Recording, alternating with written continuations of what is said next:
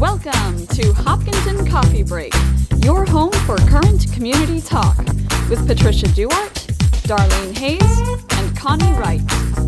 Hi there, welcome to our coffee break. I haven't seen these two in a long time, so we're being selfish. A month. And it's just hey, I us saw you three. yesterday at lunch. Oh, well, that's right. But it has been a long time before that, it feels like. The three of us. The three of us haven't sat down. And I had lunch with you last week. Right. Yeah. But so join us. We're just chatting about a lot of things, just catching up in general. Whew, Yeah, it's been a whirlwind for me. It's been a whirlwind. I keep saying, oh, next month gets better, and I'm like, it hasn't. You got a new haircut. I did. Yeah, looks great. New glasses, new haircut. Yeah, well, these are my cheater readers. And We all got glasses. I tell you, I'm at the point where my readers actually help me see here, not just here. Oh, like, really? Okay. Oh, no, I need to go see a real eye doctor and have my...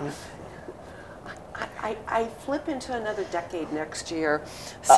well, take your time, but I'm telling you, it's all good in that other decade. But speaking of age and decades, I did go see my mom for her 93rd birthday. Yeah. And gosh, congratulations to her. Did you put 93 candles on the cake? Yeah. I don't think any of us could have blown those out. No. But everywhere we went for the entire time, the 4 days we were there, she was hilarious. Because she'd walk in and she'd say, my daughters are here for my 93rd birthday. And then at the end of the meal, they'd bring a little something. And she's like, how did they know? But you know what's interesting? I mean, demographically, you know, they've been saying for years we're living longer, but your mother lives alone with her vibrant community of friends in Florida at 93, doing her thing. She's amazing. Well, you're going to a 100th birthday party tomorrow. Exactly. And so, you posted a video that the woman was dancing at her 99th. She will be dancing. Anna Vieira Cabral Spencer, married 3 times, beautiful woman, raised 3 boys successfully, you know. Is still their bookkeeper for their private business interests.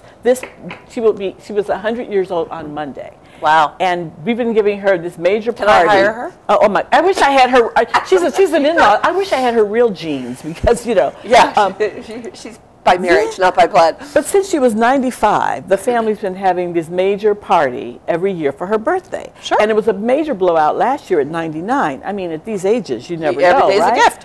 So at 100, it's off the charts, you know. Yeah, and I have a video of her dancing. She's a, you know, beautiful Portuguese woman, does her little 2-step. I love it. She's so cool. So we'll all get inspired hanging out with her. You know, there is a lot going on with, once upon a time, as a kid growing up, when I thought somebody hit 60, and definitely 70, they were old. And they looked old, and they acted old. Yeah. And it's not that we're not acting our ages, but we're more vibrant, we're more engaged, we're doing more. We're healthier in different ways. And I really think that mental engagement keeps you going. Absolutely. It's not just your physical I was watching a news show recently, and it was about a guy who's a barber, and he's 101 years old, and he goes in, opens his shop every day, and cuts people's hair. Yeah. But then I started thinking about, like, wow, I wouldn't want to work anymore. But then, you know, where I work, a lot of our hosts are older. And so I know, like, this guy Al comes in on Wednesdays, and this is like a big part of his life. He's 82 years old, comes in, does his like 3-4 hour show. We have another guy who's the police chief in Worcester, but he's 78 years old. Exactly. And coming in and doing these things. And this, you know, I kind of wish my dad would do more. I mean, he's 86, and he watches TV all day. Exactly. And, you know, that's to the extent that you can continue to encourage it. But he gets out, he has his little men's club group. He has his McDonald's friends on Sundays. Yeah, well, but that's so good, even that. But it is the, we are living longer, you know, definitely healthcare is better, but I also think we are more knowledgeable about how to take care of our bodies and what to do. Well, we have seat belts now, come on. I mean, there's some basic things, too, that if, you know, yeah. I know. It is a different lifestyle. If you look at this week alone, I mean, the town lost 2 integral people in town. Bob Lavoie, he was 91, and his health had been failing, but he's literally an American hero and a hero in town, and he was the last surviving Iwo Jima survivor from Hopkinton. But then, you know, yesterday losing Cynthia Martell, and she's only 57, and a school librarian in town. So it's like, you know, we can't just, it's every day. Nobody knows. You're absolutely right. My point is we are living longer, but I think being present and being mindful and being engaged. So that, because every day is a gift. And you get hit by a bus, you know? Absolutely. Every day is a gift. Speaking of which, Yeah. but you guys have been under the weather. What is this going on? Is there some kind of like flu or cold going on? I've been lucky. Yeah, I had the flu shot, so I hope it's not the flu. I had the shot. I think it's just a really nasty cold. I got it at the tail end of all my travels. I'm blaming airlines, even though they say they filter their air. I think you're just in close confines and you're next to somebody you don't know. Right. And I'm wrapping up the 3rd week with it, and I still have a little asthma and a little, you know, it's going around. Everybody's got it. Oh. You know, she and I didn't see each other, and she had it, so she didn't get it from me. Not me, folks. But she has it too. It's going around, and it's a nasty cold. So wash your hands. Better. Exactly. You know, well, I'm obsessive about it. Cough into your arm. So I mean, I think a lot of what's going on. I think I want to do a huge shout out to Connor Deegan. Our town clerk has actually been incredible on making sure people have opportunities to be registered for staying open late. And you know, yesterday was the deadline. But that he's been at the high school, he's worked with a girl that's going for her gold award, just really out there getting people registered to vote to get ready for these upcoming elections, just so that everyone knows that their vote matters. Well, he is such a service person in terms of the town business. So someone was complimenting him about coming out to their organization here in Hopkinton to what is it, the certification, when you get appointed to a committee or a board, you have to go. Yeah, you have sworn in. You have to be sworn in. He actually goes to like the Chamber of Commerce for those who need to get re-sworn in. Yeah, he comes to some of our meetings, which is really nice. I I think it's a proactive community engagement. If you're going to volunteer, making it easier on the folks and who do. I think important to note is that he sets a tone about inclusiveness. That voting matters. Yeah.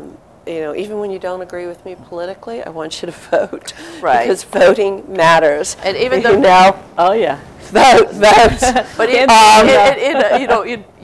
want a large voter turnout no matter what. Right. And and that makes his job harder. The more people turn out, it's more work for him. But he wants the biggest percentage. So at the last presidential election 2 years ago, nationally, 40% did not vote.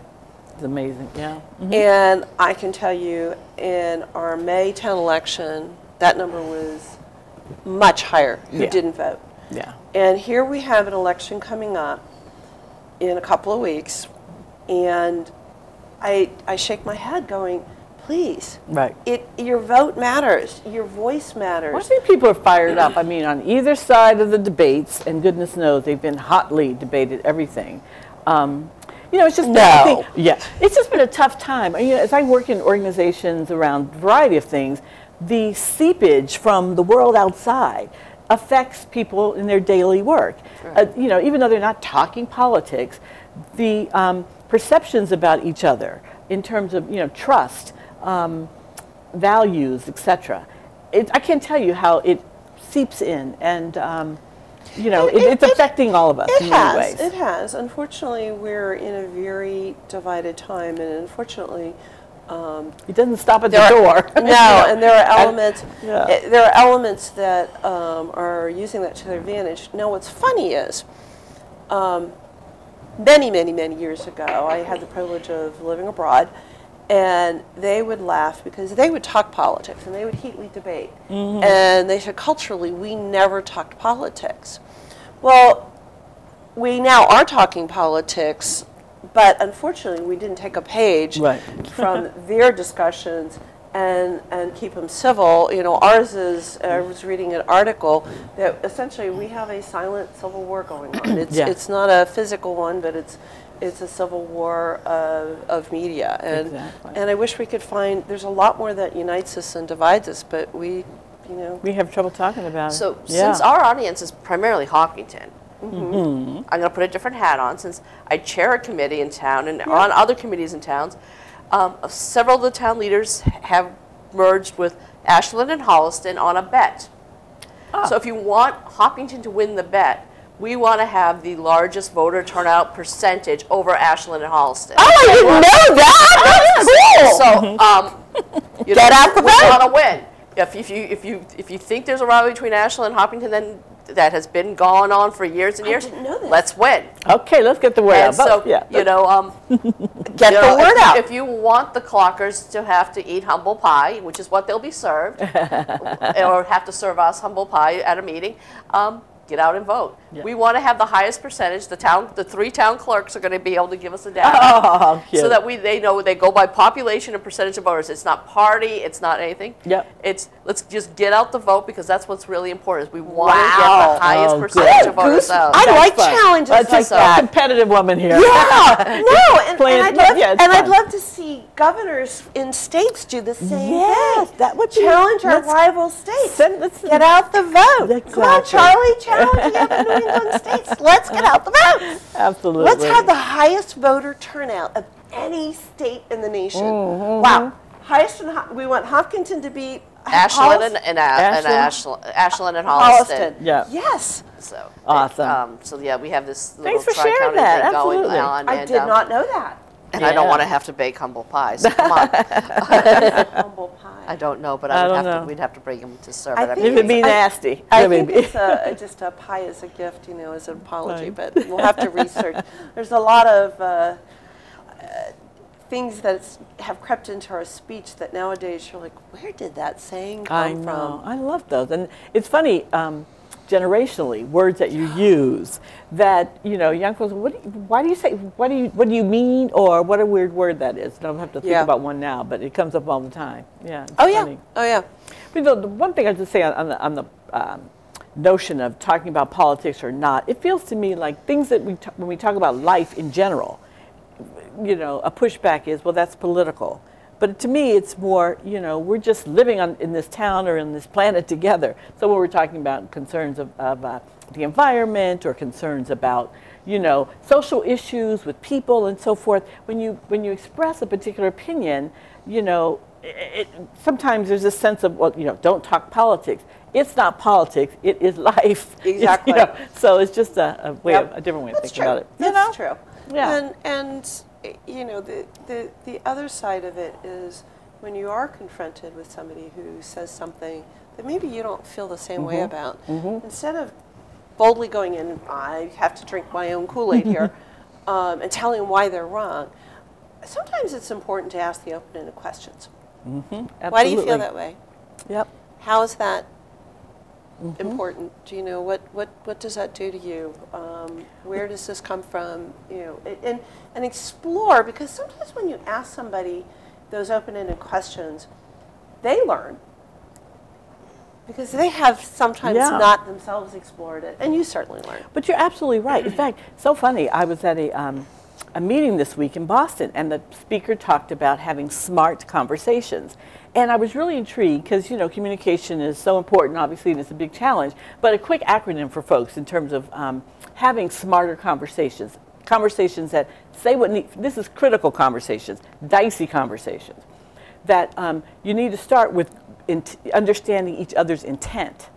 So you know what that's like. I mean, if I don't understand what you intend, you know, it sort of keeps me guarded. So smart meaning having a shared meaning, SM, shared meaning, being authentic, and then having respect and trust with the person that you're talking with. So preparing for critical conversations in a certain way, and there's some, you know, really fun kind of trigger questions and so forth. But at the root of good conversations is relationship. You know, even the three of us, we have different opinions about things, but it doesn't get crazy because of our relationship, because of the way in which we know each other, we care about each other, we trust that we have good intentions, even if we have different opinions. Right. And I think that's the most important thing. Yeah. It's hard to know. That's why it's difficult to talk to people that you don't know about difficult things, because you don't know what their intent is. And I would say, and I think even on this coming ballot, regardless of the candidates on there, there are also 3 questions on there, and those are difficult conversations. At least 2 out of 3 are difficult conversations that people are very much, you know, battling back and forth internally. And I think there's a lot of media hype, some that hate back and forth, but I think if people go to actually the Secretary of State's website, They can look at the pros and cons of each question. They can actually get the bios of every candidate. Yes. And it's a very neutral place to pull this data. I really appreciate you citing that, because when you try to research some of these topics, you first get the paid for, and you have to dig in to find out, oh, this is the position of, one of the ones I flip back and forth on is the whole nurses thing. Oh, that's a tough one. And, the problem is I'm parsing through it, and what I'm trying to decide is there a vote that doesn't change the way things currently are, and does one of the votes change, like create a legal, and so I'm still struggling with that one. And that's a good one to kind of talk about. I mean, it's not political, but yet it's critical. It is critical. It is critical. So I put that on the page, or somebody posted something, vote no on one or whatever, and then I said, listen, let's let everybody weigh in on this, because I, for one, would love to hear varying opinion. I reading through those, thinking about it, I think I'm going to ask two of my favorite nurses and see what they're going to vote, how so I've done they think. Similar. I've asked nurses, and then I've asked some people who are actually in managed care, and opinions have very much varied. Yeah. And all people that I really respect. I mean, I'm leaning one way, and that's only because I think it's almost overdue to have some sort of guidelines, but I do think it takes away from the whole patient experience. So like when you're saying, okay, the nurse is going to be monitored about how many patients, but at the same time, we're not talking about PT, OT, all these other things that are part of the overall patient care, just this one aspect of it. But I think, yes, this one aspect has been overlooked and overburdened for many years. Well, the business model of hospitals is, of course, to hire fewer employees and to increase patient loads. And technology has changed, so in some cases that may be warranted. But when you parse through and you go from floor to floor, let's take something as simple as maternity. Well, if you have 3 women in labor, I don't know about you guys, but when I was in deep labor, there was no running to another patient's room. It better be all on me. But see, actually, in that aspect, the law doesn't affect that. You would have a one-on-one nurse, how it is set up, and how it has been set up. It's also got provisions written in to say if there was a catastrophe, there's a national disaster, there was a car crash with 10 cars, everyone is all hands on deck. These patient limits and things like that doesn't matter. And how it might be, like, different departments have said you don't have more than two on a maternity case and things like that. Those don't change. I think some of it's been long-term care where there's been a lot of overburdening, and in emergency rooms where the heaviest overburdening is from the research I've been finding. But in ER, you don't know how many people are going to come in on any given day. So, the question is, do you staff for the mean or the average? Do you and that's where like why hospitals and managed care are taking out these ads saying it is going to cost more money. There is no doubt it will cost more money. There is also an extreme shortage of nurses in Massachusetts. Well, there's an extreme shortage of nurses around the country. I mean, if you want to talk about a great career. The job conditions are challenging. Well, so there have been a lot of changes. And what has happened is, as we've gotten more and more technologically advanced, we've increased the things that nurses do that I wouldn't say doctors did, but without technology, doctors did. And so you now have so many levels of nursing qualifications, and you can be so narrow in your studies as a nurse that you could be in this lane and not in this lane. Why do we have fewer people going into nursing if we're having a shortage of nurses in general? It's the fact that there's more and more they are doing that aren't being done by the doctors.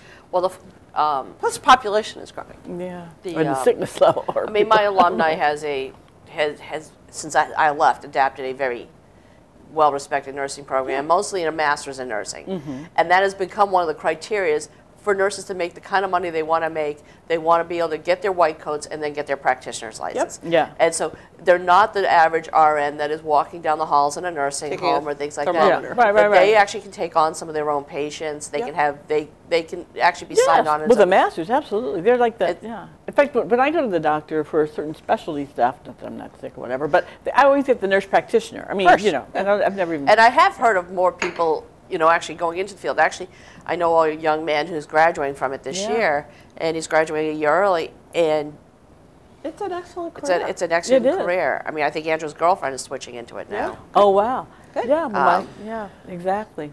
But it's a career that'll never go away. Yeah.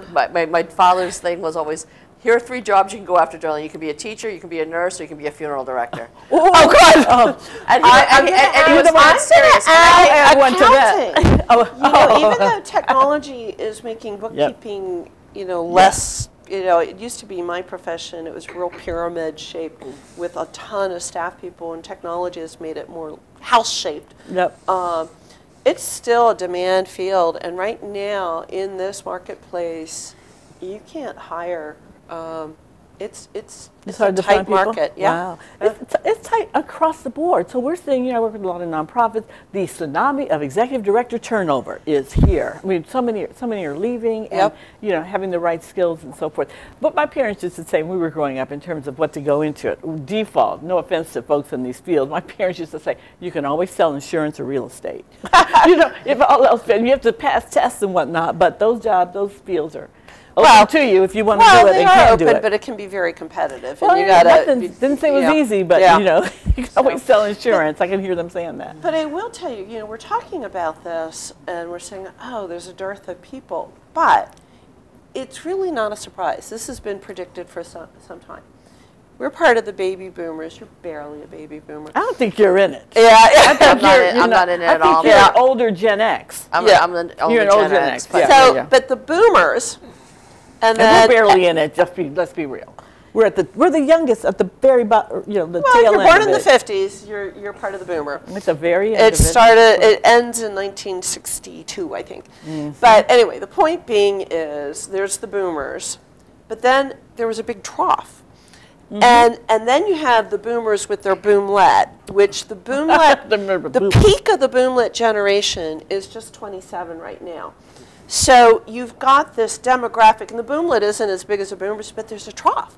And this group that's in the trough, you just don't have physically as many people in that space. But I also think when we're talking the folks who are in their 40s, very much if you're talking nursing and teaching, they were very much gender specific, very focused.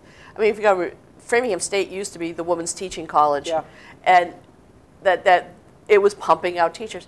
And now a lot of these people, and even like this young man who's graduating from nursing school, their offers to come in and doing scientific research and biotech companies and things like that with nursing degrees are offering them more money with less hours and things like that. The same thing is like a gentleman I know who left teaching biology because they then wanted him to go get a master's in engineering to add on, is that he can make more money doing something else. Exactly. You know. Well, and that's you know, so that these very valued positions we need. One, we have to make sure we pay them enough, and the other part is that so because they are getting pulled into other.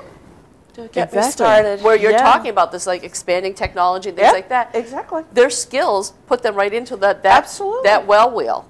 And the problem is you know, if you work a minimum or just above minimum wage job, you cannot make. You can't afford to live. Exactly. You don't make a living wage. And we all go, I was reading somebody's comments, you know, about, well, it's unskilled labor. It's like, no, it's not unskilled labor. There's a lot of skilled labor that can't make a living wage. And once upon a time, if you worked a 40-hour week, you could make a living wage. And we haven't kept pace. I know. You know, everybody's like, oh, you know, employment's up. And it's like, you don't look at employment, look at living wage. Yeah, we've had the fire department last weekend had their open house. That was kind of fun. Oh, I saw they were giving kids rides and things like that. And but there's it's the full kind of harvest season going on, so things with apple Oh, the picking. last of the farmers market, or at least on the Common, was last Sunday. And now it starts at it's going to start at Western Nurseries, which I'm so excited about. Sorry? It's December 15th, I think. I don't know. forget the date. Western Nurseries, and we'll go One thing for the three of us personally, we want to make the announcement. There will be a 5th annual Shopping for the Cause on December 2nd at Hopkinton Center for the Arts from 3 to 6. It's a very, very busy weekend. So we're doing the Sunday afternoon. We cap off that weekend. The holiday stroll that's been taken over by the Chamber of Commerce is the day before. Also, the HPTA is doing a home tour the afternoon before that. And so it's a whole wraparound weekend of events where you support local businesses, support local charities, and at the same time getting to know your neighbors, the laying of the tree, and everything else going on. Sure. No, thanks for mentioning that. Of course, it's going to be up on us, and just to let everyone know that all the proceeds from our Shopping for a Cause will benefit the Hopkinton Center for the Arts. Yep. Lots of wine and shopping. And they have their gala coming up on November 3rd. Oh, yeah, that looks fun, too. Yes, so it is the season. Well, we're in gala season now anyway, right? Yeah. But, it used to be spring, and now it's like fall before the holidays. Everything. Absolutely. A couple of shout-outs and a couple of passings. So I've already said the passings, but I want to congratulate Michelle Murdoch for being named editor. Thank you. And Michelle Murdoch actually used to be the news director here at HCAM, so it also feels like part of the family. And she also sits on the board of HCAM, so congratulations to Michelle. We're going to have her on and visiting with us soon. She's the editor now of the Independent. Which is awesome, and congrats. Awesome. I'm part of Center School Reuse Committee. We turned in our final report. Yeah. They wouldn't dismiss we thought we were going to not be a committee anymore, but they won't do that yet. So, but at least it's now in the next hands and to look at the permanent building committee. But I mean, there's a lot going on. The turf fields are opening up. Right. Yep. At the library, they're celebrating their annual first year since the library opening, and there's some events going on. I just saw on Facebook. And they're doing the Books in Bloom again, which is an event I like. Where what is that? You pick like a book, and then someone designs a flower arrangement that is inspired from it. Oh wow. Yeah, okay. It's like Art and Bloom at the HCA and at Books in Bloom. Flora and Winter at Worcester Art Museum I go to. Oh, fun. So, absolutely. Have a great week. Have a great Halloween. Seeing you guys. And absolutely. remember we chatted about nothing, and here we are at the end of the show. Don't forget to vote. 6th. Don't forget to vote. We want to win in Hopkinton. Thanks for joining us. We'll see you next time.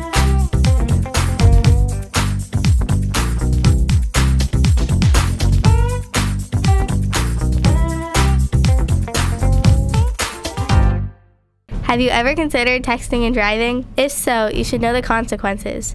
If caught texting and driving for the first time, you could get an $100 fine plus your license taken away for 60 days. The consequences only get worse the more you get caught.